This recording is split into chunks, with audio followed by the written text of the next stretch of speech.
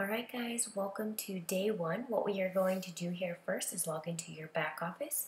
You're going to need your distributor ID number and your password. You can find your distributor ID number in the first email ever sent to you. Once you're logged in, we're going to go to the top there where it says Training Academy. That's where you're going to watch a couple videos a day. 2 to 3 is fine.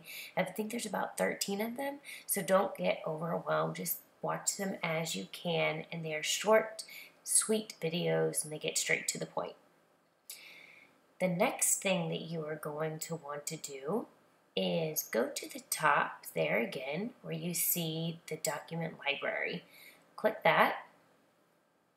It's going to take a second to load, and then in the search bar you are going to type in Ruby, because we are going to be printing out your Ruby chart. Click download, it's going to pop up, and then print. And there's several more charts in here that you will be able to look at in the future, but right now we're just going to focus on Ruby and trying to get you that extra $500 in income in your first couple months. Alright, now we're going to print something else. Type in the word steps, and you'll see there where it says steps to success.